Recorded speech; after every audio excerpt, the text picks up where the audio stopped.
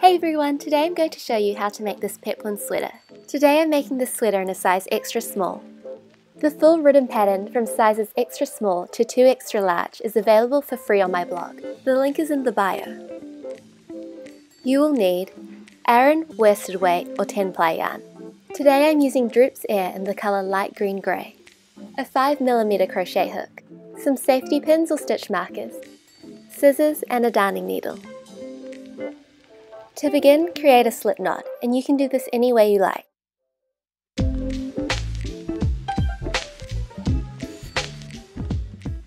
Insert your hook into the loop, and now we're going to chain 56.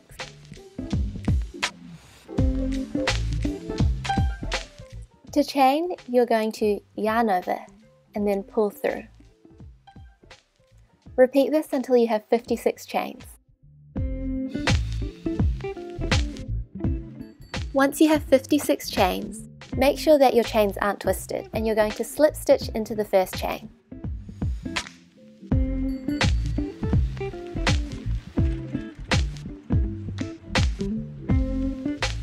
Now you've created a ring, and to start each round I'm going to show you two different options. So option 1 is to chain 3. So you're just going to yarn over and pull through 3 times. I would recommend this if you're a beginner. We're now going to double crochet in each stitch in the round. To double crochet, yarn over, insert your hook into the next stitch, yarn over and pull through. You should have 3 loops on your hook. Yarn over, pull through 2 loops, yarn over, pull through 2. So double crochet in each stitch along the round.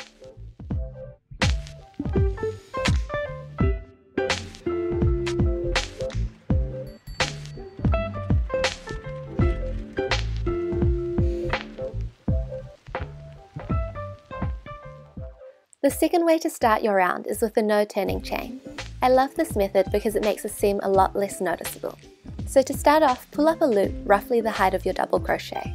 Hold on to the top of your loop and yarn over your loop. Yarn over again, and then pull through 2. You should have 2 loops on your hook. Yarn over and pull through 2. There you've created a no turning chain. And then you follow the pattern as per normal, so double crochet into every stitch along the round.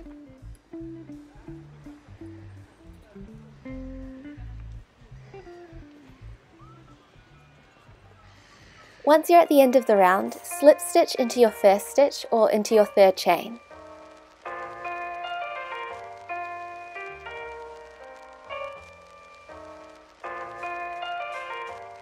To begin round 2, chain 3 or do a no turning chain.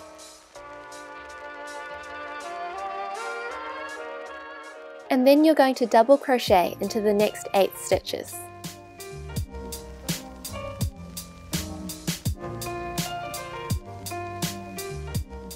Once you've done 8 double crochets, and you should have 9 stitches in total because the first turning chain or the chain 3 counts as a stitch. You're going to place 2 double crochets into the next stitch.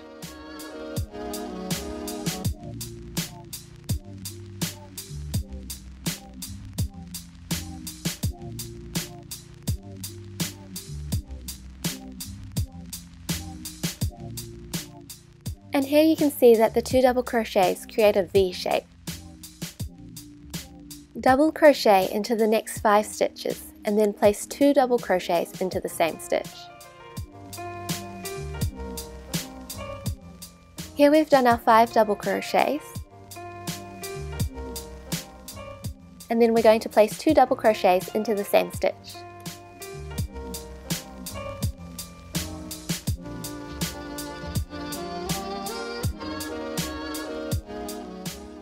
And you're going to repeat 5 double crochets and then 2 double crochets into the same stitch 2 more times. So far this is what your sweater should look like. Double crochet into the next 9 stitches. So you can see that we have 9 stitches from the last V, and now we're going to place 2 double crochet into the same stitch.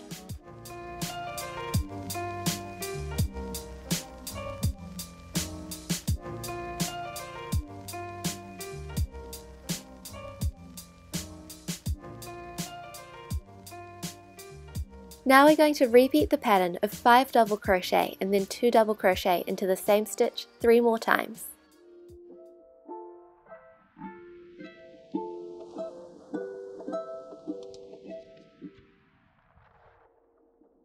At the end of the round you should have 8 V's in total, and then you're going to slip stitch into the first stitch or the third chain.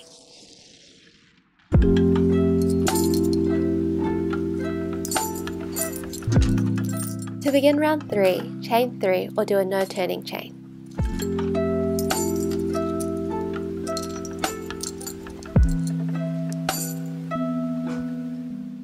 We're now going to double crochet in every stitch until you reach the V.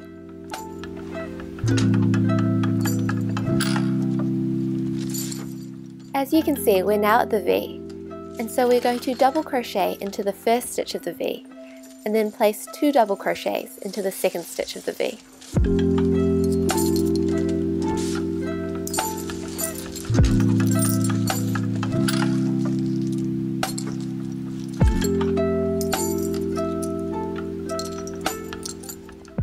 To check that you have the right stitch count, make sure that the V's are stacked nicely on top of each other. And you're just going to repeat this process all the way until the end of the round. So double crochet in every stitch of the round until you reach the V. Double crochet into the first stitch of the V, and then place 2 double crochets into the second stitch of the V. At the end of the round, slip stitch into the first stitch or the third chain. And you're just going to repeat the process of double crocheting into every stitch until the V, placing 1 double crochet in the first stitch of the V, and then 2 double crochets into the second stitch of the V, until the end of round 10, or the corresponding round that the pattern tells you for your size.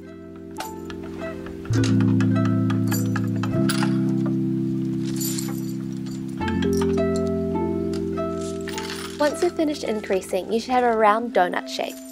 And now to start round 16, we're going to chain 3 or do a no turning chain. And you're going to double crochet into every stitch along the round. And you're going to repeat this round 3 times, or as many times as the pattern tells you for your size.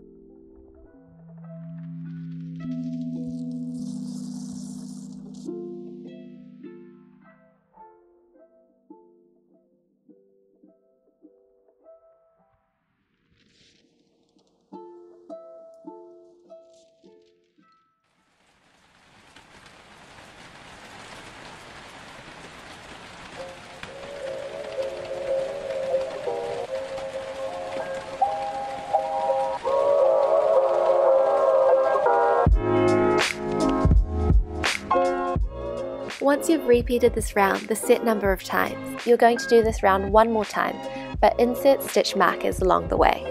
For size extra small, your stitch markers should go into stitches 22, 60, 86 and 124. Once you're at the end of the round, slip stitch into the first stitch or the third chain. Fasten off.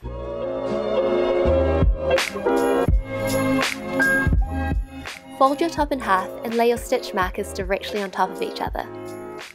Insert your hook a few stitches to the right of the stitch marker closest to the seam. Secure your yarn and pull through a loop.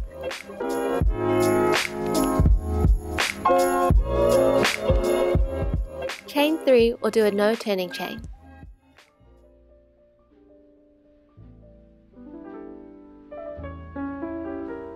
We're going to double crochet into every stitch until the stitch marker.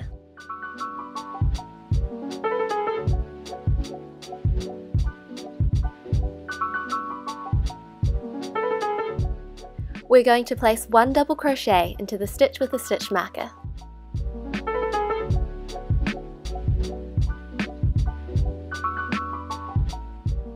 Turn your work and then double crochet into the next stitch with a stitch marker.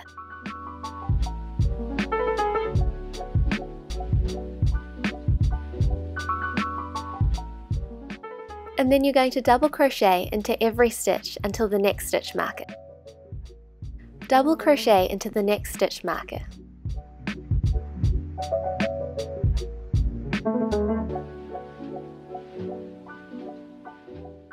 Turn your work and then double crochet into the next stitch marker.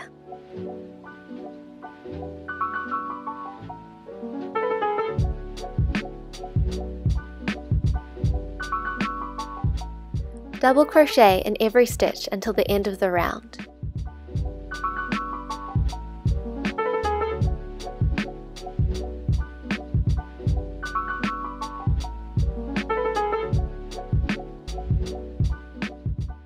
Once you're at the end of the round, slip stitch into the first stitch or the third chain.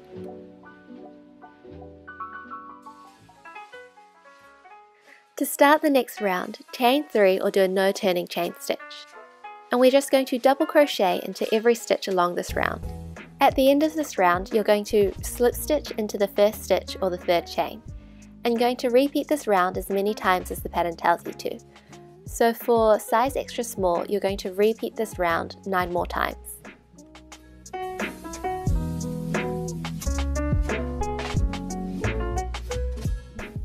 Once you've finished the body portion of your sweater, you're going to start your peplum with a no turning chain or a chain 3. Double crochet into the next 2 stitches, and then place 2 double crochets into the same stitch.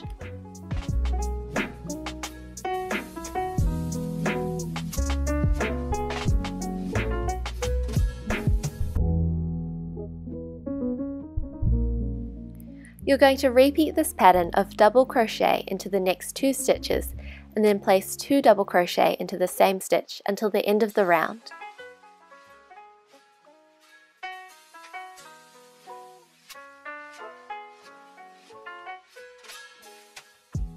At the end of your first peplum round, slip stitch into the first stitch or the third chain, and you can see that the hem is starting to ruffle.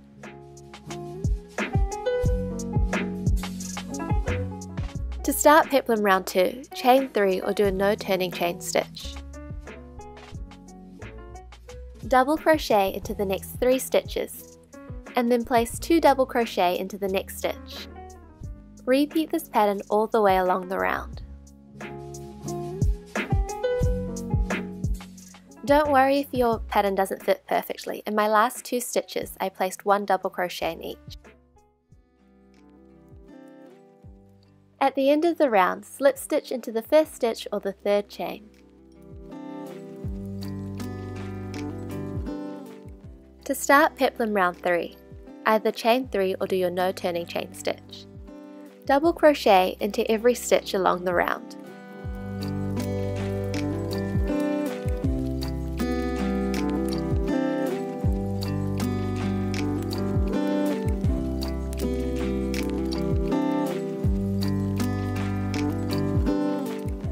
Slip stitch into the first stitch or the third chain. Repeat round 3 for as many times as the pattern calls for. For size extra small, I repeated this round 5 more times.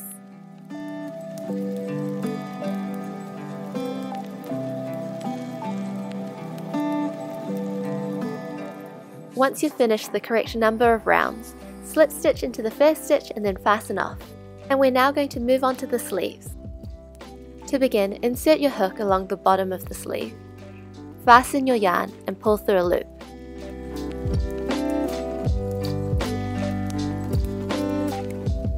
Chain 3 or do a no turning chain stitch. Double crochet in each stitch along this round.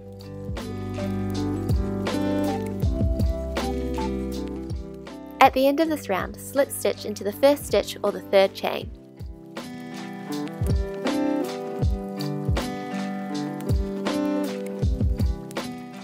Repeat this round as many times as the pattern calls for. For size extra small, I repeated this round until round 25. Now we can move on to the sleeves ribbing. To start off, chain 11.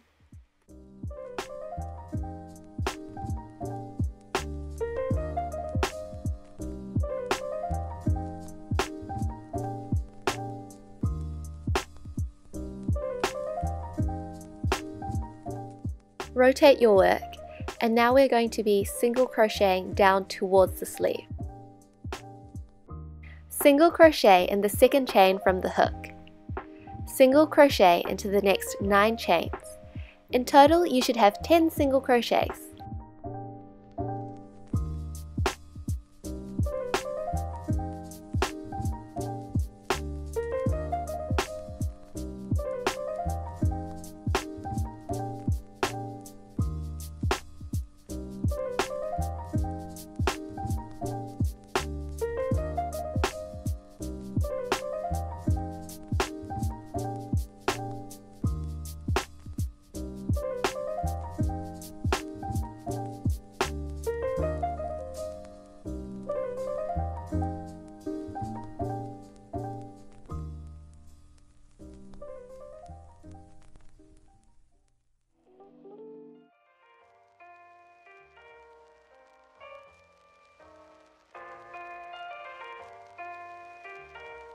Once you've finished your row of single crochets, you're going to slip stitch into the next stitch, which is empty.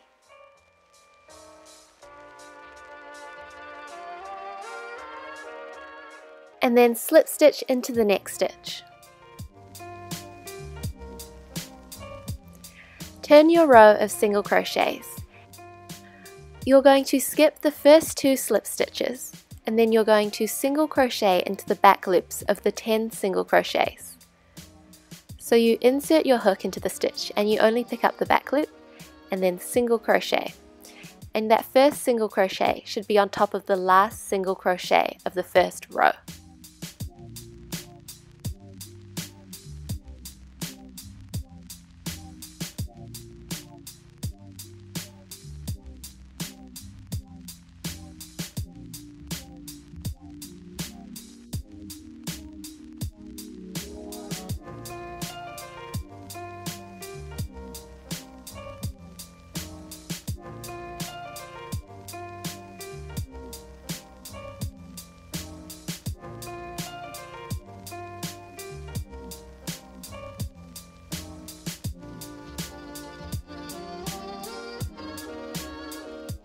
Double check that you have 10 single crochets. To start row 3, chain 1 and turn. Single crochet into the back loop of the first stitch. Single crochet into the back loops of the next 9 stitches.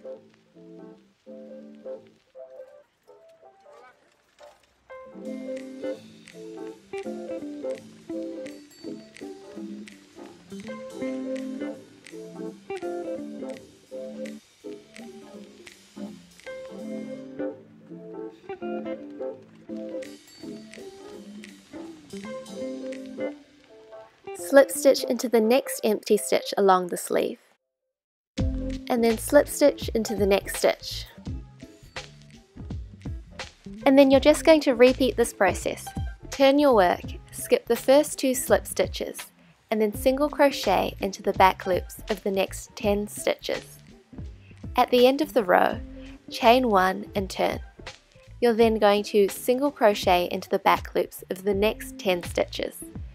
You're going to slip stitch into the first empty stitch along the sleeve, slip stitch into the next stitch, and then repeat.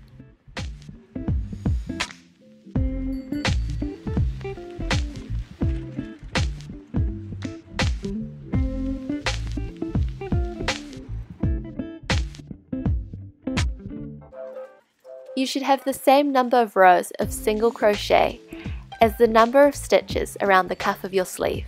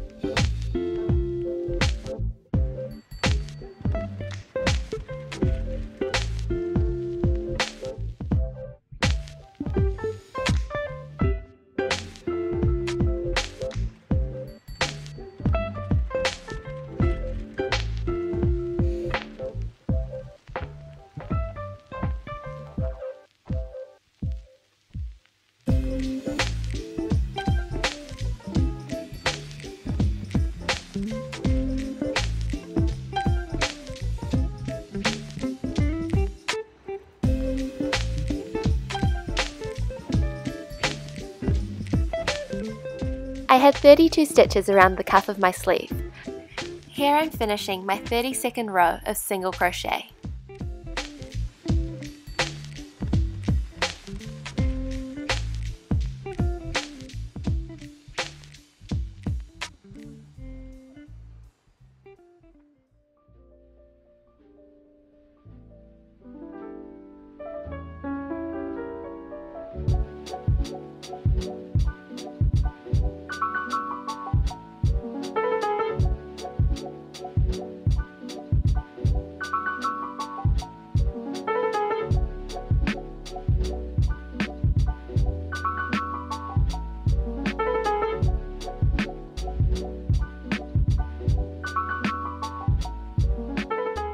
Once you have the appropriate number of rows, fasten off and leave a long tail of yarn to sew the edges together.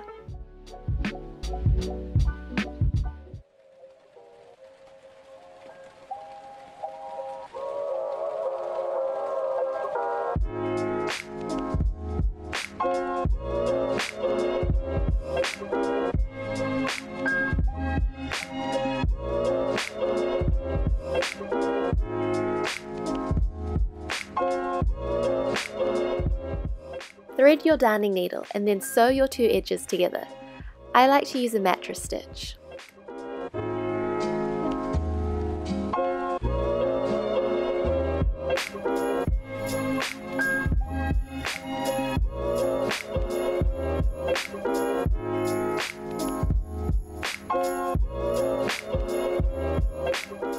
Once you're finished, weave in all of your ends and then repeat for the other side.